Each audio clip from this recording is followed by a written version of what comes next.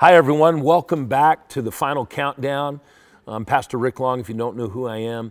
And I'm sharing about some of the last days and some of the, I should say, the signs of the last days that we are living in. You know, when I refer to the last days, I'm talking about the rapture, the 7-year tribulation, and the second coming of Jesus. There's a lot more involved, but let me read something. Yesterday, I finished talking about the rapture and the 16 proofs that it's a pre-tribulation rapture and that I am a pre-tribulationist. But I want you to listen to this in 1 Thessalonians 5. Now, chapter 4, if you go and look at chapter 4, it describes the last days.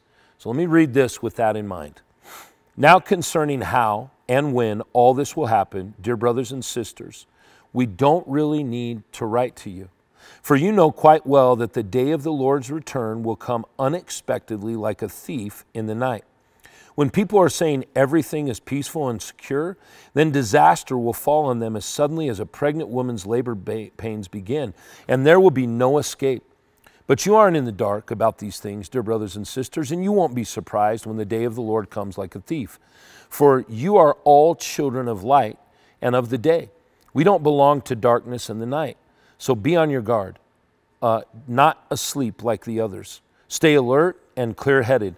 Night is the time when people sleep and drinkers get drunk. But let us who live in the light be clear-headed, protected by the armor of faith and love, and wearing as our helmet the confidence of our salvation. And then listen close. So, for God chose to save us through our Lord Jesus Christ, not to pour out His anger on us. Christ died for us so that whether we are dead or alive, when He returns, we can live with Him forever.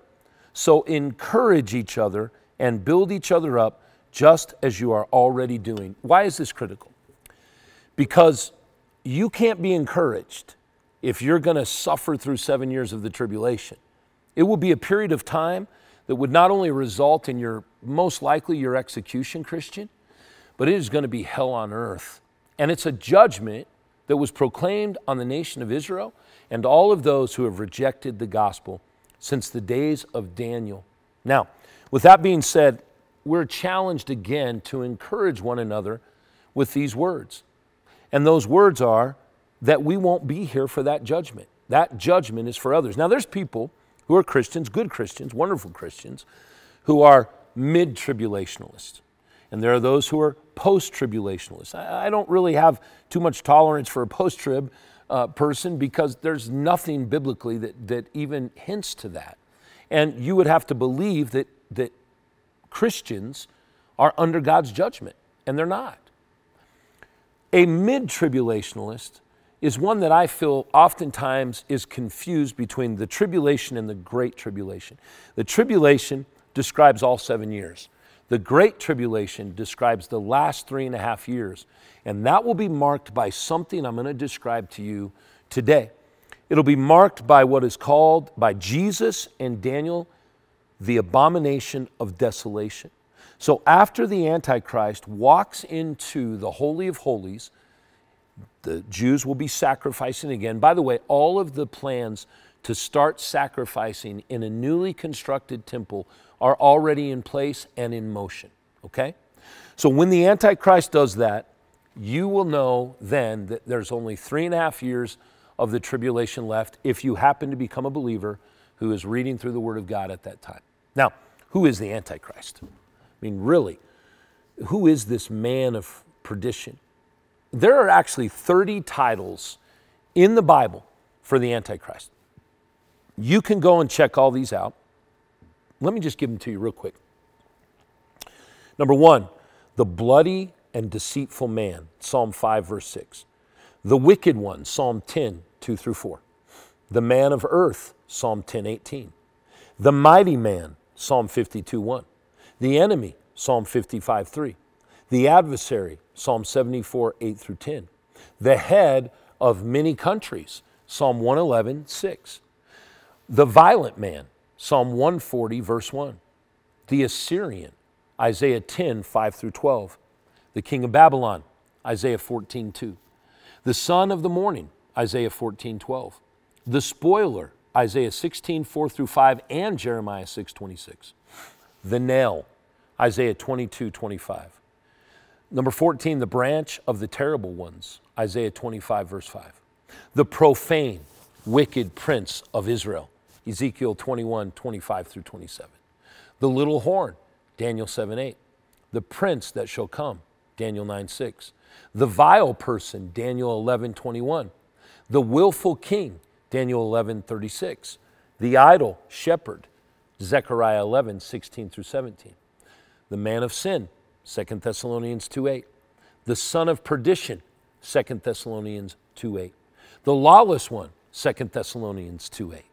The Antichrist, number 24, 1 John 2, 22. Number 25, the angel of the bottomless pit, Revelation 9, 11. Number 26, the beast, Revelation 11, 7 and 13, 1. Number 27, the one coming in his own name, John 5, 43. Number 28, the king of fierce countenance, Daniel 8, 23.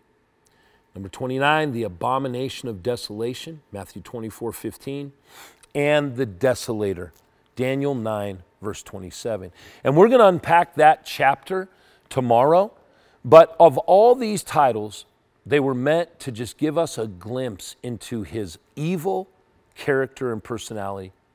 He'll be, the Antichrist that is, the most wicked and possibly the worst human being who has ever lived. You take Hitler, Stalin, Mao Zedong, and all those wicked people and wrap them into one and multiply them by a dozen, and you won't come close to how wicked and awful this character or this lack of character human being will be. He'll be possessed by the devil, literally. And what we know about the Antichrist is he will have complete control of this world, and every person will be under his domination. Now, did you ever think before COVID that you could literally scare people, especially Americans and those living in freedom in Europe and Canada and different places? Did you ever think there'd come a time when you could scare us into hiding in our houses, into believing everything the government puts out there, believing everything that came from the CDC, everything that came from the NIH, all these organizations that really are nothing but bureaucratic wings of the government? And yet we did.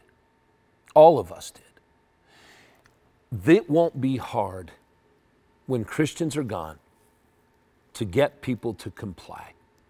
Because if you look at it, the people that stood as a whole against so much of the overstep of the government were believers and freedom lovers.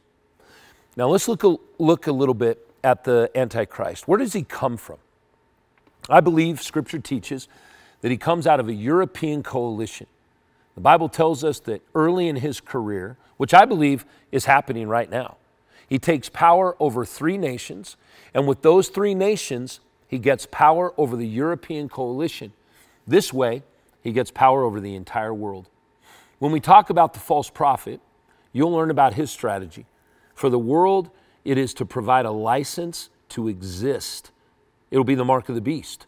This will be set up by Revelation, by the prophecy in Revelation 13, 16 through 17. It says, and it will be how you're identified.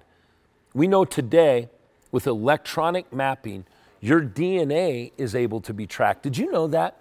Did you know that in China, because of DNA mapping and facial recognition, combining those together, you could be standing on a corner, this is true, and jaywalk across the street. And even if the cameras don't pick up your facial recognition, the infrared and the science behind what they have on their streets, they're able to track your DNA. And then they mail you a ticket, but they don't mail that ticket so you'll pay it. They've already deducted that amount from your bank account without your permission, all because of your DNA.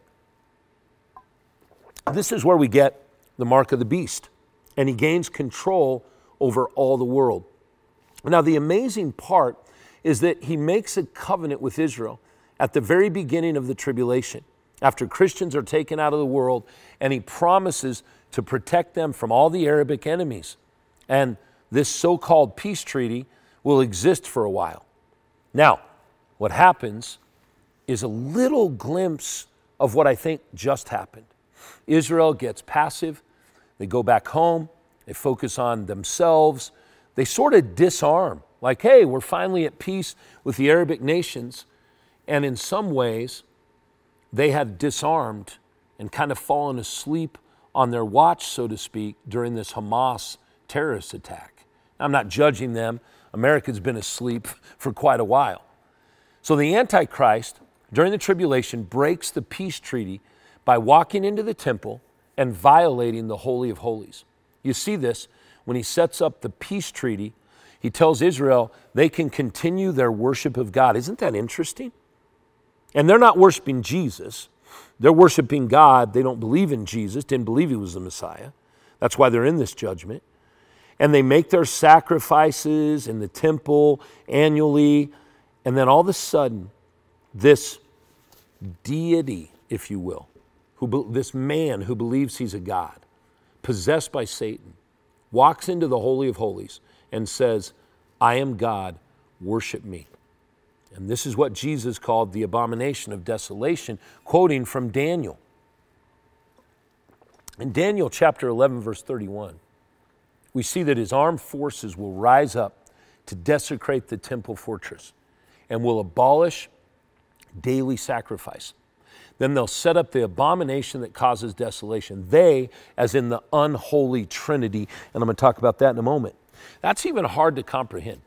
When you think about the holiness of the temple, God requires us, or required his people, the Jewish nation, to walk into the Holy of Holies and be purified before they did. I mean, purify their body, purify their soul. I mean, they had to be pure when they walked in.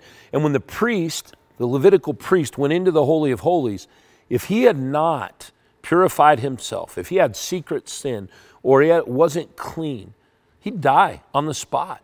That's why they tied a rope around the waist of the Levitical priest, because if he died, they didn't want to go in there. They pulled him out.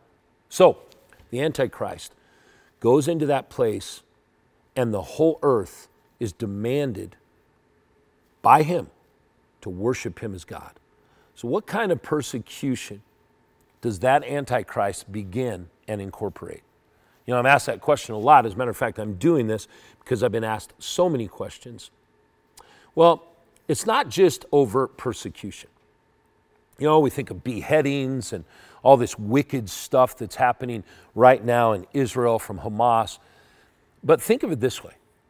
During the time of the tribulation, you won't be able to buy or sell without the identifying mark of the beast.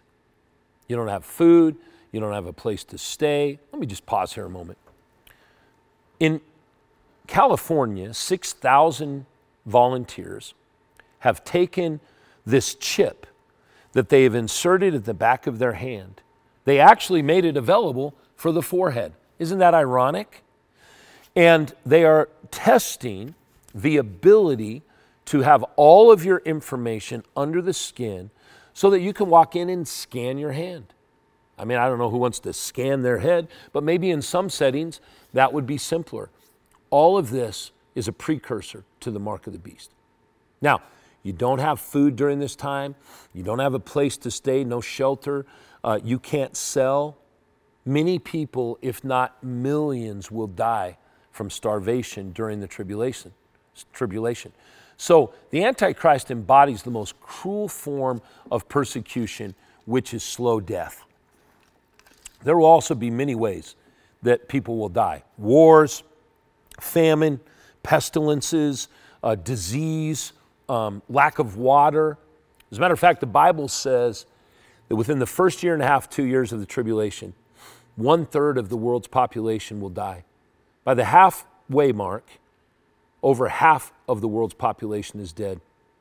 And by the end of the tribulation, the Bible tells us that if God did not intervene, all human life would die, all plant life, all animal life. Now, there's many ways that he will execute. But remember, the Antichrist has an unholy trinity, okay?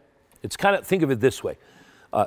Satan is basically a false Elohim, a false, our God. He's counterfeiting him. And the Antichrist is basically a false Jesus. He's counterfeiting the Messiah.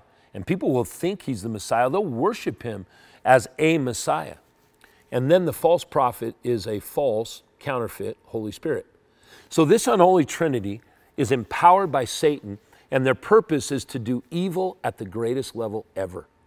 People ask me, what is or who is the false prophet? Remember, his entire purpose is not really religious. That's one part of it. But he's going to be the czar of the world economy. That's why I believe the Antichrist is most likely on the scenes and is part of the economic forum. And he's an economic leader and a satanic religious leader that forces the mark of the beast and forces everyone to bow down to the Antichrist. He is the one who forces them to bow down. Now, the first thing that happens during the tribulation is the Antichrist is finally in control and he can do what he wants. So he marches against Israel. So this very country that he signed a peace treaty with, he's now marching against the same way that the Arabic countries that want Israel wiped off the map feel today. He will be in line with them. And what the dictator of Iran said not long ago is exactly what the Antichrist will live by. He wanted the Antichrist to wipe out. He wanted to wipe out all of Israel and the West, all non-Muslims. And what we see in this period of time is that the Antichrist will march toward Israel, and all of a sudden he will begin to start hearing things that are happening. There'll be wars and armies coming toward him from the north and the south, and even eastern armies coming across the Euphrates River. And he has to stop at that time and deal with it. But if you want to fast forward, and we'll talk about more tomorrow, Revelation 16:16 says that there will be a battle in the valley of Megiddo. This is the battle of Armageddon. That's why it's called Armageddon. And in Revelation 19:19, Jesus Christ comes back and defeats the armies of the world. The Bible tells us that Christ comes back in Revelation 19:14 and 15, and by the breath of his mouth, he destroys all of those armies and the Antichrist and all the people who have rejected the Messiah. I mean, literally with a whisper, be gone. And the enemies of the earth will be destroyed. And the Bible says the birds of the air will eat the scraps of those people and clean up after all have been destroyed. You know, Jesus Christ came as a lamb led to the slaughter. Next, he comes as a king led to his kingdom. Jesus Christ comes and takes down the weaponry of the Antichrist and his allies, and the coalitions fall apart. Revelation 19:20 and 21 says Jesus establishes his kingdom, and the only people left are those who are believers in Jesus Christ. And he sets up his kingdom in Jerusalem. See? Jerusalem. And the millennium, by the way, that's two words, mil, which means 1,000, and ennium, which means years. And now, this is the great hope we really want and we really need. And I want you to know this, because when you know what's happening during the tribulation, you can see now how everything happening in society and geopolitical spectrum and in the United Nations and the health organizations is all moving toward a one world government. Now, tomorrow, we're going to talk about that. We're going to talk about how to be prepared. But there will be a final judgment. And I want to leave you with this. There's two judgments talked about for the last days. There'll be a great white throne judgment, and there will be no believers in that judgment. Get that straight. And then there'll be the judgment seat of Christ, and there'll be no unbelievers. You know, I was asked the question, which judgment is for Christians? It's the judgment seat of Christ. I got to ask this question. Will you be there? Will you be standing at the judgment seat, the Bema seat, which means rewarding stand? You see, the judgment seat of Christ is a place in heaven where he will award us as Christians with our rewards for living a life for him. And we'll lay those trophies at his feet because he's the reason we're there. But there's also a sobering judgment called the Great White Throne Judgment. and those are unbelievers. And they'll be judged from the books of their life. There are many books mentioned in the Bible, but the most important of those books is the book of life. The others, some of the others aren't even named. But Revelation 20 verse 12 says, if their name is not found written in the Lamb's book of life, they will be cast into a lake of fire and suffer forever. Now, my friends, let me say this. If you don't know Jesus, you can come to know him right now. The reality is, if you don't, you're facing hell on earth for 7 years and then eternal separation from God for eternity. People say, well, how can a loving God destroy people? How can he send them to hell? Because God is not only loving, he is holy. He cannot dwell with sin. It is impossible for God to be in the presence of sinners unless they're covered in the blood of the Lamb, Jesus. So for you and me, it all comes down to this question. Will you? Will you believe this message? That God so loved the world. That's you and me and everyone. Everyone that's ever lived, everyone that will live. That he gave his one and only Son, that's Jesus Christ, to die on a cross, to shed his blood, to wash our sins away. That whoever believes in him, not becomes something, not belongs to a church, not begins this or that, but believes in him will not perish, but have everlasting life. My friend, I want to challenge you to do that today. Put your trust in Jesus. Admit your sin, trust in your Savior, and listen as we look forward to what is ahead. God bless you. Join me again tomorrow for the final countdown. I can't wait to see you.